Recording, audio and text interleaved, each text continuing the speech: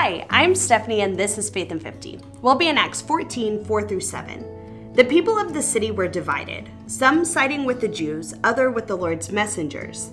Then some Gentiles and Jews, including their leaders, hatched a plot to mistreat and stone Paul and Barnabas. When Paul and Barnabas learned of this, these two messengers fled to the Lycaonian cities of Lystra and Derbe and the surrounding area, where they continued to proclaim the good news. We are a divided people.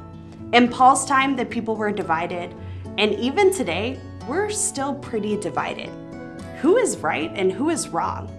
Or is there sometimes truth to be found on both sides? Wrestle with this division today.